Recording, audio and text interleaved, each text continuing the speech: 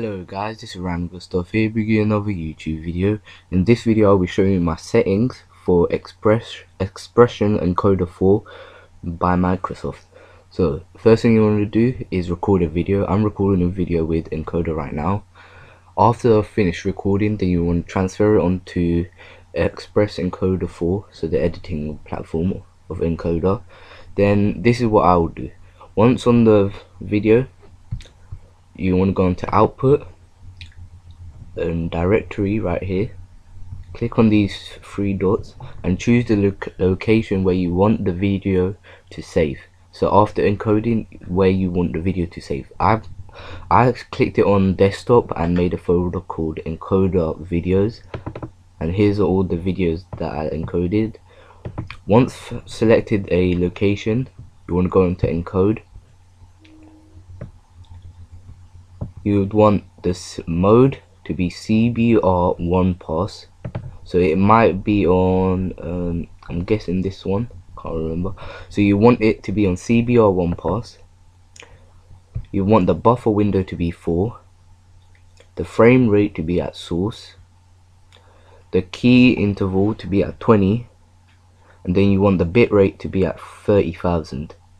Normally this is 2,600 and something, but you want it to be at 30,000, so 30,000.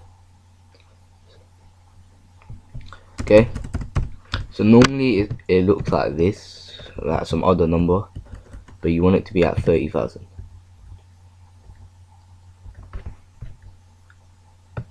Then you want your size mode to be at source, your width to be, it will be automatic of what resolution your display is at. Mine's at 1364 by 768, so it will be custom to whatever display your resolution of your display is.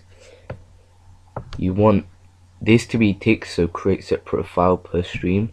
The video aspect ratio to be at source. Display will be custom at 16:9.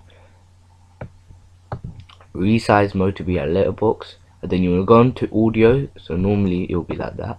So you want to click on audio. You can close video section down. You want the mode to be at CBR1 pass, the bit rate to be at 256, the channels to be at stereo, the sample rate to be at 48 kHz, the bits per sample to be at 24. Once done, you would want to click encode, and then it will start encoding. So once encoded, so this will go all the way around and it will all be green. That's when you know it's finished encoding, and it will be in the destination of where you want the video to be, so in the encode folder or whatever. And after that, you can transfer it into Windows Movie Maker, Sony Vegas Pro, any editing software where you can edit the video, add anything else, or you can just directly import it and upload it to YouTube, Facebook, and all that lot. So that was my settings for Microsoft Expression Encoder 4. Please subscribe for more videos like this. Please like and comment down below. Thank you.